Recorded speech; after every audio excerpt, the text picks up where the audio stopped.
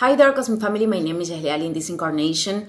First, I wanted to mention that this 20th, because you are going to see the video on the 21st, we had the perfection of the conjunction between Mercury in Aries with Chiron in Aries. I already talked about that. I'm going to leave that video in the description, just in case you felt that energy, so you can find more sense in the experience. And then I wanted to talk about a little bit more of Saturn and Venus in Pisces, because tomorrow, this 21st, it is perfected, that this conjunction.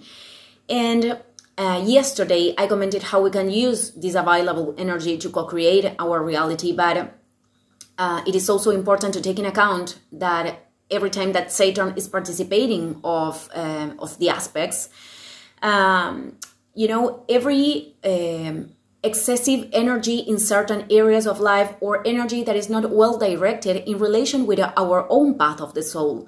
We have to remember that this is an individual recognition. So these kind of things could be projected in certain lessons of maturity with Saturn, that in the case of Venus could show in resources, could show in relationships. So the projection of the love that we are not giving to ourselves could manifest in those places. And this emphasized with the energy of the eclipse increasing, because Venus is the regent. And this I mentioned, I think, in the video of the eclipse too. So this is a good moment to observe and to notice, because in eclipse seasons, there is a tendency of the resurgence of patterns, of old patterns, in order to bring them to consciousness.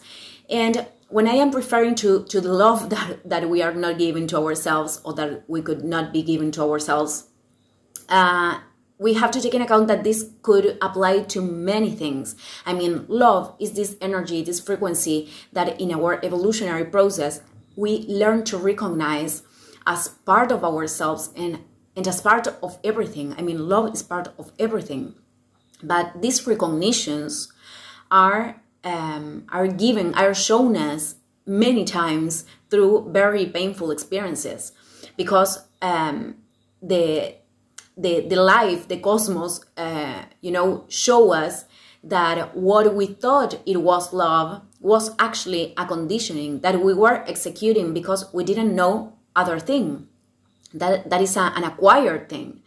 So pain in those cases is awakening us.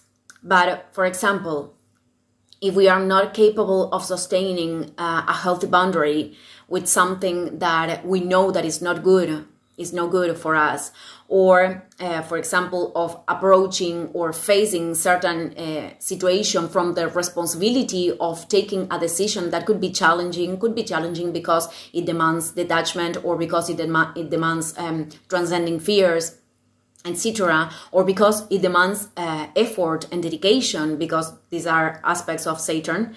Well, if these situations continue in time, then they lead us to a scene that is painful or that frustrates us with Saturn too.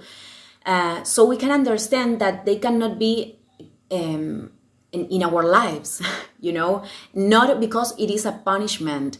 We have to leave that conditioning behind also, stop without leaving behind the using of the word karma as punishment. Because karma is everything, even the things that we perceive as positive, even positive or negative from the ego, it doesn't matter. Karma is everything. But what I'm trying to say is that life is not punishing us. The things that happen are simply showing that those energies, those energies that weren't well directed, were a distortion of love, were the familiar conditioning operating.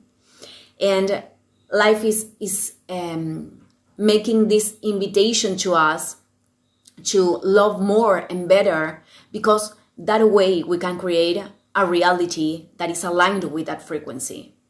So everything is for our greater good, even though many times we cannot perceive this at the present moment. So I just wanted to leave this message today. Thank you everyone, and see you in the next video.